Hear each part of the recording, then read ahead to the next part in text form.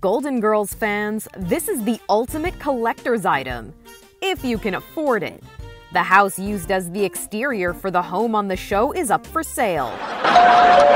All right, I'm coming. Thank you for being a friend. While the story of Dorothy, Blanche, Rose, and Sophia was set in Miami, the house is actually in the Brentwood neighborhood of Los Angeles.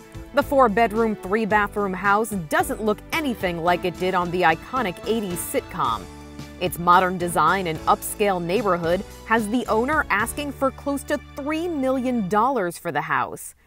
If you're able to snag it off the market, you can be making your own memories, relaxing on the lanai, eating cheesecake in the kitchen, or just having conversation in the living room. I don't think I've ever been so scared in all my life. You know what I do when I'm scared? You toss your cookies. Unfortunately, the house doesn't come with a witty Italian grandmother. I treat my body like a temple. Yeah, open to everyone, day or night.